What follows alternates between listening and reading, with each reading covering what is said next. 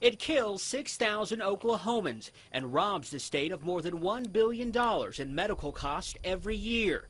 That's why some lawmakers want to raise the legal tobacco use age from 18 to 21.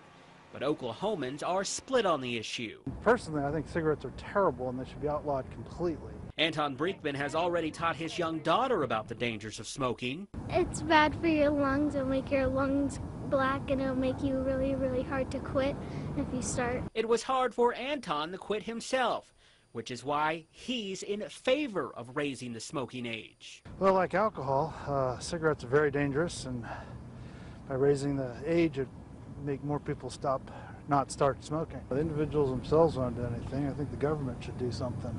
Something like this, they could actually step in and do something useful for a change. But Allison Egbert thinks it will only cause teens to rebel. I think anything like with kids, it's one of those things where if you have a law against something, they're going to want to do it even more.